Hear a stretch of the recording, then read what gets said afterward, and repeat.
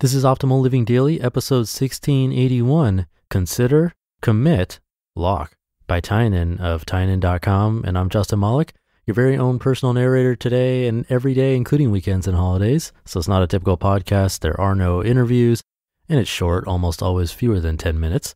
If you're new here listening from a website, there are lots of ways to listen for free on the go. The most convenient is from a smartphone using a podcast app. Just get an app and subscribe to the show for free to get new episodes.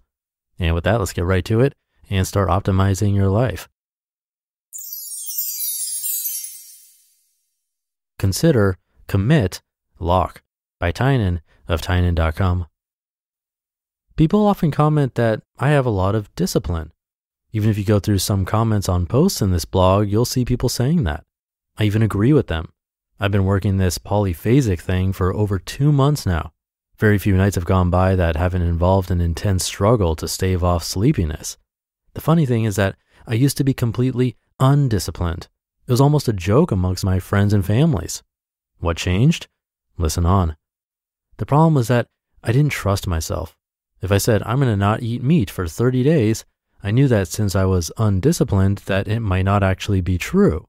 So when day 3 rolled around and I saw a hamburger, I'd think subconsciously, well, I wasn't going to make it 30 days anyway, and I'd chow down. Even small things like saying I'm going to go to sleep after one more game would get stretched. My promises to myself were worthless. Maybe you have a similar problem. I think most people do. Just look on Wikipedia at all of the people who tried polyphasic sleeping.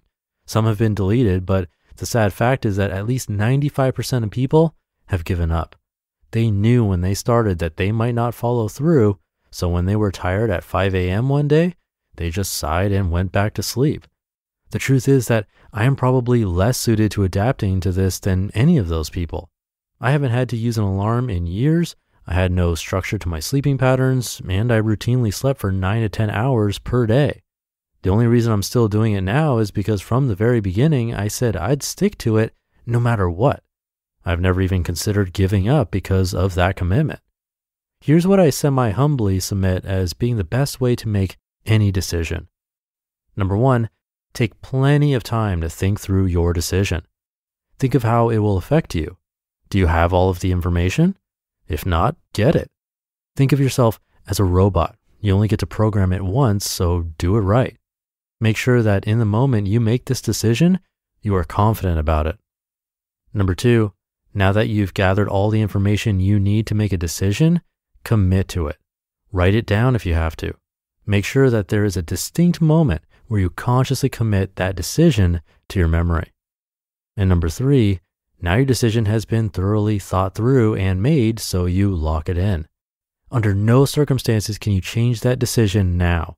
It sounds harsh, and it might lead you to take some incorrect actions from time to time, but if you don't follow this process, you will waffle, give in, and make exponentially more errors. If necessary, you can add a safeguard into the commit process. I often say, I will do X for 1 month and then reevaluate. The real benefit to this system is that every decision you make is with a clear head. When the going gets rough and it's time to act, you've already got your mind made up. Do you think I can really make an informed decision to quit polyphasic sleeping when I'm exhausted at 5 a.m.? Of course not. My sleepy logic will say anything to let me go back to sleep. But since I committed to polyphasic sleeping for life, I will never give up. Let me give you a real-world example that nearly every one of you readers will go through. About a year ago, I was in a relationship. The girl was one of, if not the most beautiful girls I'd ever talked to, let alone dated. We'd been together for almost a year and had some incredible experiences together. I loved her and she loved me. However, she drank too much, and I knew that because of that, I'd never marry her. We'd been together long enough that she was talking about marriage and was convinced that we would someday get married. I knew that one day that I would have to break up with her. Despite the fact that I loved her, I knew that it was in my best interest, as well as hers, for us to break up. Also, she kept trying to quit drinking, but whenever she would start again because of lack of discipline, it would upset me. This caused a lot more drama in my life than I needed. It was a tough decision, but I eventually committed to breaking up with her forever. Breaking up is never easy, but staying broken up is usually harder. How many couples do you know who do that miserable broken up 1 second, back together the next dance? Nearly everyone. For me, it was simple. I made my decision, so it never even occurred to me to consider taking her back. She called and called, wrote emails, and pushed all my buttons. And believe me, after a year of living together, she knows how to press my buttons. But my resolve stayed strong, and eventually the calls tapered. Now I'm happily single and happier than when I was with her. I believe she's engaged and most likely very happy. Because I took the time to consider everything, I knew that this would be the right decision. Even though there were rough times during the process, I always had an overarching feeling of confidence. And now that the dust has settled, it proved to be the right move. If I hadn't been so firm in my decision, I may still be waffling back and forth between being with her and breaking up. No one likes that part of a relationship. Another example is when I committed to eating nothing but healthy foods for a month. I cut out 95% of the foods that I used to eat and replaced them in many cases with foods that I wasn't fond of. Over the month, my tastes changed, and I ended up extending the commitment by 7 more months. Even to this day, I eat 100% healthy when I'm at home, but decided to be more lenient when I'm traveling. Now, I don't think most people will be able to build this sort of decision discipline overnight. I certainly didn't. For me, it was a very difficult process because I was so extremely undisciplined. But I developed a simple process to build this discipline forever. Start off small, but serious. Use the process on every decision you make. This is what I did. I'd consciously go through the process, even doing such small things as eating lunch. Even though your brain knows it's a small thing, it still feels good to commit to making lunch and then eating it. Commit to vacuuming your room, to making a phone call that you need to make, or even going bowling. It doesn't matter what the commitments are. It just matters that you begin establishing a habit. Also, remember to give yourself as much time as you need. An extra day of deciding is a far smaller loss than months of agonizing and flip-flopping. Once you are good with your small commitments, make larger ones. Eat no sugar or refined flour for a week. Go for a jog every other day for 2 weeks. Pick things where you'll never question your ability to do them, just your resolve. As you do this, you'll begin to create a mental record of how many commitments in a row you've stuck to. As that record gets larger, you won't want to break it. In fact, I can commit to almost anything now because I will do anything to avoid breaking my record. It may take you a month or 2 to really build this skill, but it is one that will be with you for the rest of your life. When you build this trust in yourself, you are better equipped to deal with anything that comes your way, and that in turn will build a tremendous confidence. You just listened to the post titled, Consider, Commit, Lock by Tynan of Tynan.com.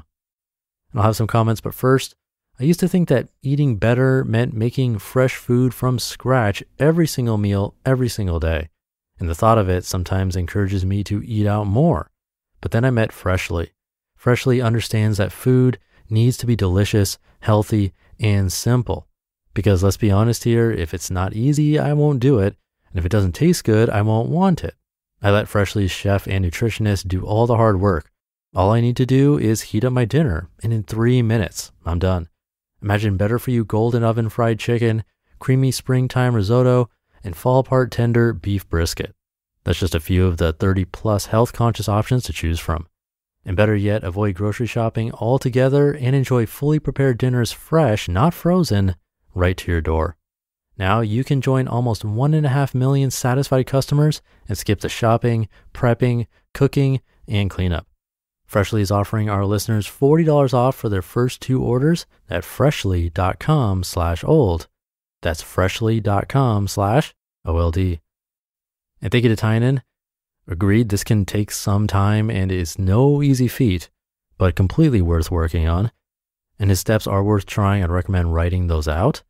Those were to think through the decision completely from start to finish and everything in between. Write that out. Then write out your commitment. I'm pretty sure I've heard some studies showing that people who write out their decisions or commitments, plans, goals, all that stuff, have a higher likelihood of accomplishing them. So that's important. And then last, lock it in, possibly with a time limit so you can reevaluate.